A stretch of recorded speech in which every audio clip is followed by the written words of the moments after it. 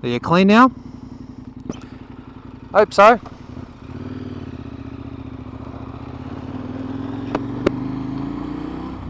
Okay, let's see where this goes.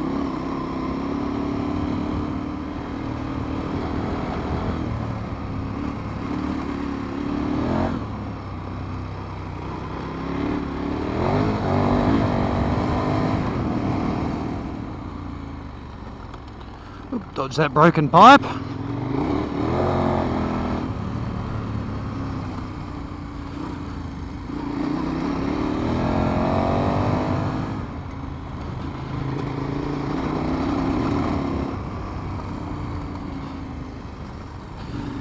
Just thinking about it, you know, the adventure riding is a lot about not going 100% flat out, but to be at a speed where, well, obviously you can go a lot slower, but to be at a speed where you see some rocks, you can just open the throttle, let the front wheel go over them. You know, if you're coming into a corner hard on the brakes and you're at a speed where you need to stay hard on the brakes until your entry to the corner or to the apex of the corner, and if there is a rock, you're sort of buggered. You know, you're going to hit it with the suspension compressed. But if you plan to be coming into a corner at a speed where you can just blip the throttle without making yourself run off the road, you're in a much safer position.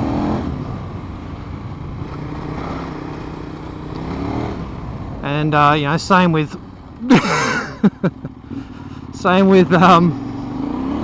even the straights. You know, you want to be running at a speed where you can brake quickly and then still blip the throttle. If you're going flat out, mate, you haven't got room to edit your style at all. So regardless of what other people are doing around you, I'm sure you've heard it before, you know, always ride at your own pace, and your own pace includes that room for error. So you'll actually never see me in my videos just, well, if you do, it's edited. You'll never see me just going absolutely flat out as fast as I can. It's just not the way to ride, I don't believe. Sure, I might try and carry a bit of speed every now and again, but certainly never 100%. In fact, it probably doesn't exceed 60 or 70%. I mean, when you watch videos by Riemann or by, you know, most of these guys, they set up the camera and they do flybys at 100%, and they've been over that track 2 or 3 times.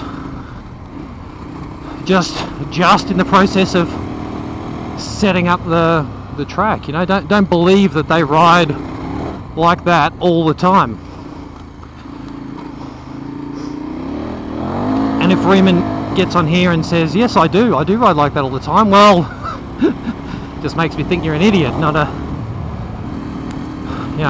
safe rider who really should be promoting anything. Oh, that's a bit harsh, isn't it? No, he might be just fucking amazing. I don't know. And the bits he does on camera, where he sets up the camera, are no different than how he rides all the time. That's a possibility. I haven't met the guy, I wouldn't know. But what I'm saying is don't do that. So you're just seeing that rock and just twisting that, giving it that bit more throttle.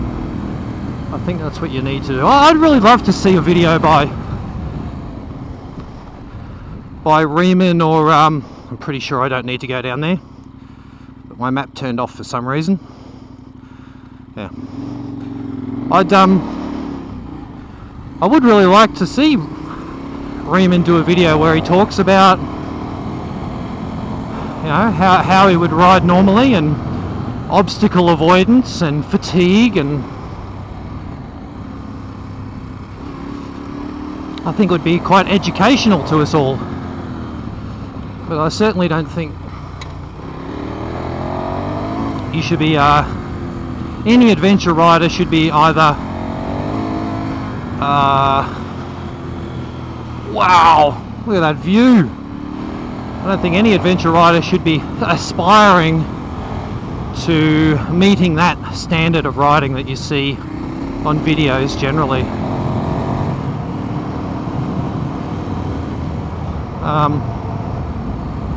Yeah, it really is all about setting your own pace, enjoying yourself. Hey, when I'm riding with someone and I'm riding with someone faster, I've done that plenty of times. Guys off forums have said to me, "Oh, let's go for a ride." You know, probably thinking, "Man, this guy's fast.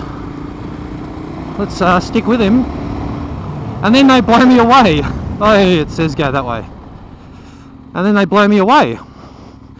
I don't know if they... Well, I don't know what they think. But regardless of what they think, that's, you know, that's me. I'll ride at my own pace regardless of who I'm riding with. And I think that's really important for not just adventure bike riders, but all bike riders. In fact, there's probably more... No, it's not more important. It's just as important for road bike riders. You know, you come off on a road bike. I mean, I know a lot of people who have come off on road bikes and they've said afterwards, you know, I'm just trying to keep up with that guy. I thought, if he can do the corner, so can I. But there's so much more than just going around a corner. It's the setup, the preparation. Actually, quite a good friend of mine, I had a WRX one year, went up on this particular ride, not on the dirt, on the asphalt. But it's WRX, and he went, "It's a car, I can keep up with that."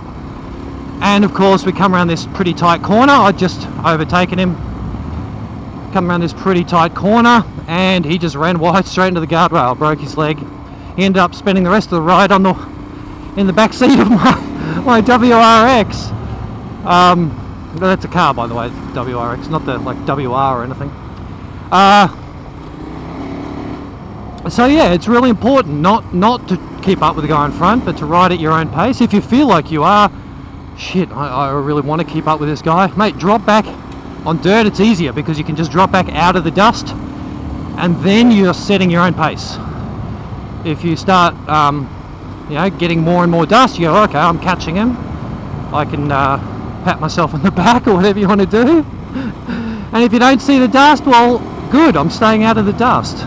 That's a really easy way to limit your pace. Not be in the trap of trying to keep up with someone. Man, I mean, this road, man, this is awesome. It's nice and sweeping. It's quite easy to see what's coming up. Oh, big front wheel slide there. Oops, there's a crunch of the gearbox. Jesus, I hope you guys didn't hear that. I just nicked it with my toe instead of a positive shift.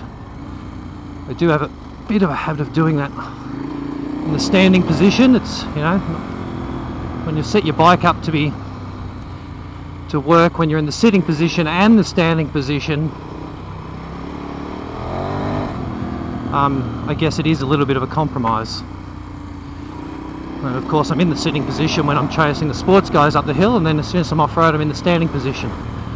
Don't want to be, I'm too lazy to change my lever position every time. Ooh, some big rocks there. You do have to always be careful. I know I have seen a lot of people hugging the inside of right-hand corners off-road. Someone will take that right-hand side. I mean, it gives them the most room for error. It gives them least chance of survival if a four-wheel drive comes the other way. Mate, just back off the speed a little. Who cares? You don't have to. It's not a race. You don't have to win. Yes, it's good for your ego, but mate, crashing far outweighs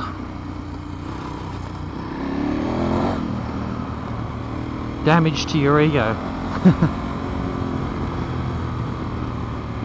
It's not even damage, it's a non-boost of your ego. Anyway, that's my tips for today. I don't know when I'll get to the bottom. Might be some more footage after this, depends how long I've just rambled for. Didn't really cover much of a topic, but I just felt, I was thinking about it as I'm riding, and I thought maybe I should talk about it. Cheerio!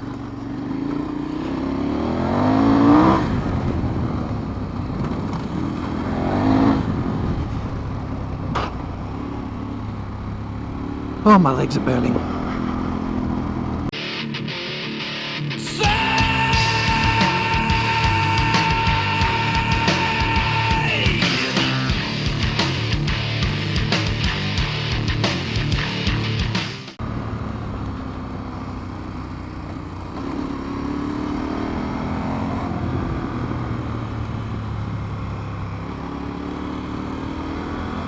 Hey, see the deer?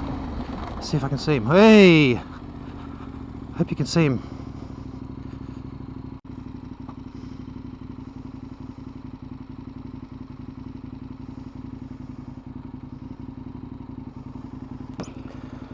Can you see him, guys?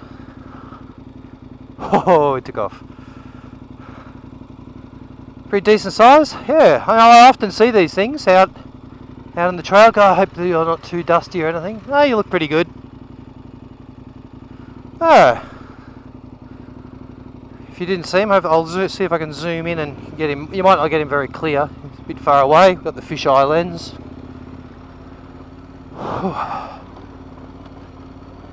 Yeah, obviously came near the side of the road where that sunny bit is, because there's a bit more grass there.